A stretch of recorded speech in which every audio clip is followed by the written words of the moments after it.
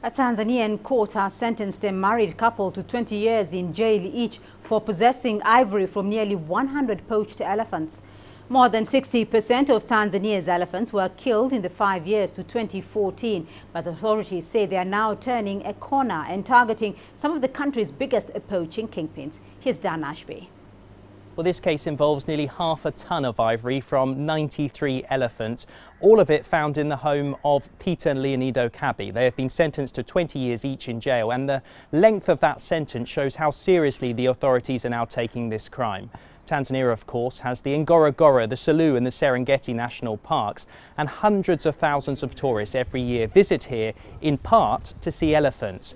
But the majority of Tanzania's elephants were killed in the years up to 2014 by poachers, many of them smuggling the illegal ivory into legal markets in Asia.